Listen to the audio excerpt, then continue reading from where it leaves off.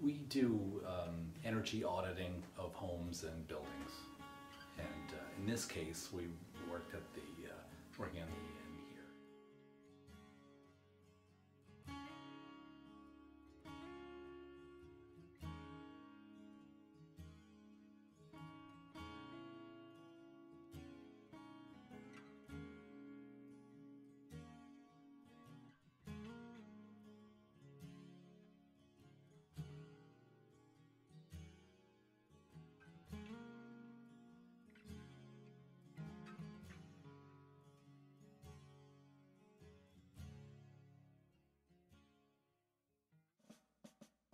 The Two Editors Inn, dating to the 1830s, was named to honor Pulteney's connection to two pioneering newspaper publishers, Horace Greeley and George Jones. This Greek Revival home appears to be in its original condition. It's noted for its monumental columns anchoring an open slate porch. Today, the Two Editors Inn is maintained by Green Mountain College for its visitors.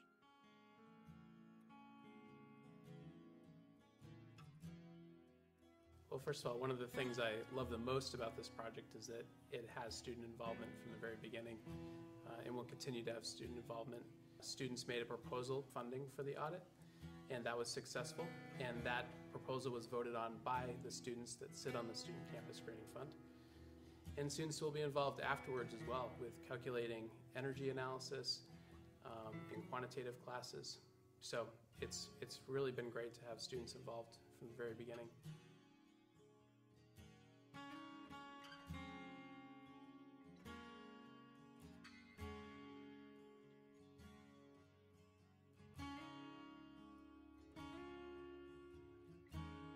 This project is really made possible from the Green Revolving Loan Fund that we have here on campus. This is a pool of $30,000 that's used for energy projects. It can be either energy efficiency, it can be renewable energy installations, but the key is that it has a more or less guaranteed return on the investment. So you'll recoup the money that was originally lent out within 5 to 10 years.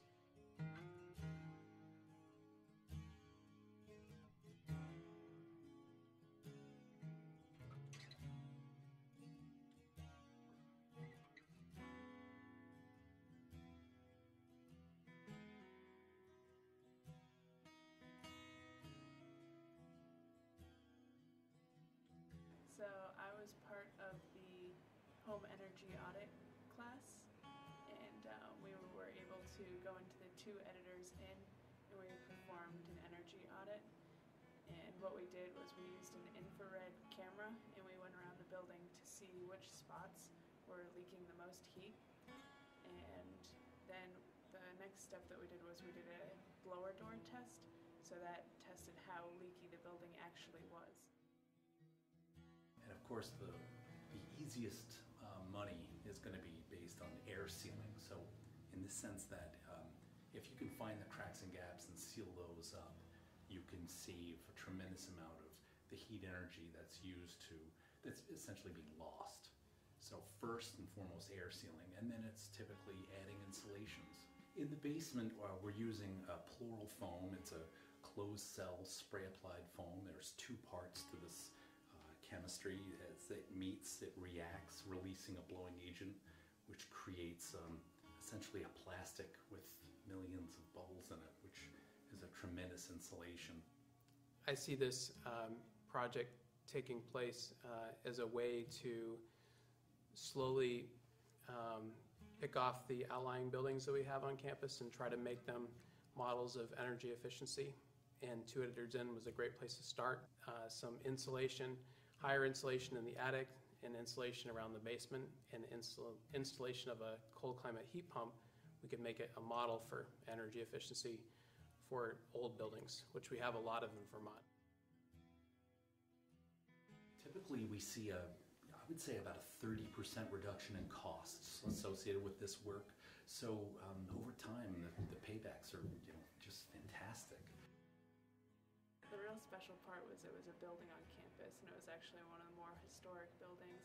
So it was really nice to be a part of that and see the change actually happen, because a lot of the times home audits, they're way too expensive and people don't actually follow through with them.